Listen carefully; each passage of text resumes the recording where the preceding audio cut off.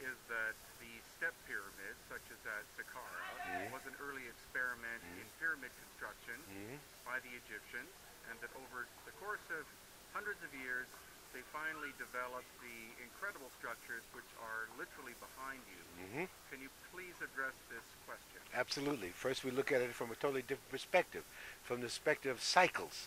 5 stages of the sun repeating cycles. So we reject the idea of linear evolution, that everything moves in a straight line from the primitive to the complex. That is obvious. Anyone who studies even Egyptology sees that it's not in effect here. If you go back to what they call the Old Kingdom period, some of the finest construction, some of the finest glyphs, some of the finest jewelry, we go forward in time, Middle Kingdom, New Kingdom, and it degenerates, except for certain periods we call Renaissance periods, like the 12th dynasty, which was the Middle Kingdom, 18th dynasty, which is the New Kingdom. They seem to want to go back to the old ways, to what was the New Kingdom. So what we see in the New Kingdom is they are also trying to go back to an old way, a previous time. So Hakim gives us an idea that there were previous cycles. So what we're looking at here is pre-dynastic, prehistorical original constructions, some going back 50,000, 30,000, to the beginning of this cycle 65,000 years ago. So the structures behind me are much, much older than the one they say is newer, the step pyramid. The step pyramid is not even a true pernetter. These are perneters behind me, houses of energy, houses of nature. The step pyramid at Saqqara is a symbolic per-ka. No one was buried there, but a symbolic tomb. That's what the so-called dynastic people began to think the pyramids were. They forgot that they were machines, that knowledge was lost. So what we see when we go out in the sites, it is the foundation of what we teach as chematology. We call it transformation of the sites. My research partner and I, Bob Votter, when we first started to work with Hakim in the late 60s, we characterized his teaching as peeling away the layers of an onion. First you have the surface layer, which is your current Islamic layer. Underneath the Islamic layer is a Coptic Christian layer. Under the Coptic Christian layer is a Roman layer. Under the Roman layer is a Greek layer.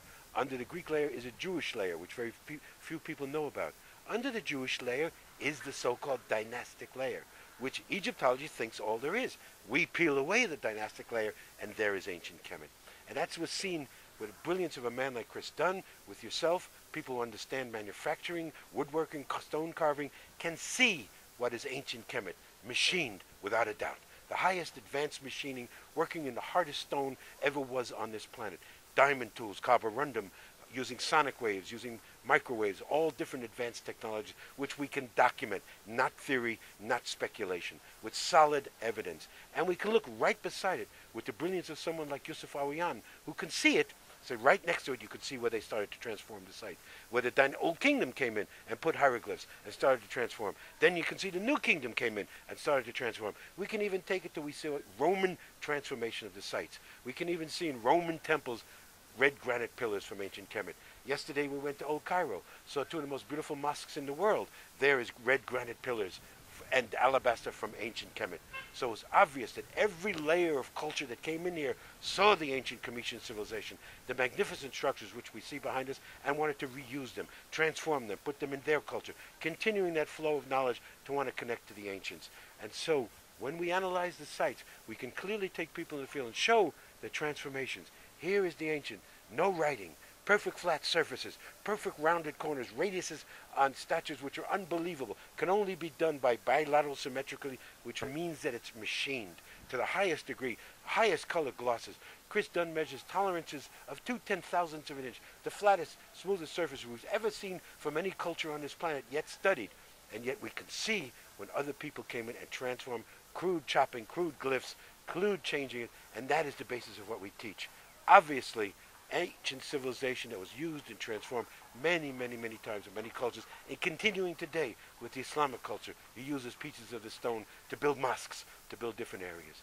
A whole continuum for thousands and tens of thousands of years, and we can show that continuum. Again, not theory, not speculation, based with solid, hard evidence from people who know, geologists, physicists, chemists, stonemasons, stone cutters, people who work with the material, understand the material, not stuck with the paradigms of academic Egyptology, which says it's just crude copper tools, drills and stone balls bashing and doing this. It's absolutely insane and ridiculous.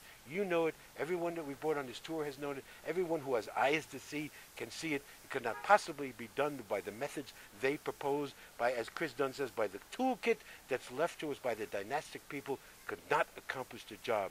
We have yet to find exactly the tools. We have some ideas, some pieces we can put together. Obviously stone tools, obviously vibratory tools. Chris Dunn calls it impact ultrasonic machining, working with many, many different saws, giant wheels, different types of technology. But the evidence is obvious. Every time we go to the sites, we just gather more evidence for what we're teaching.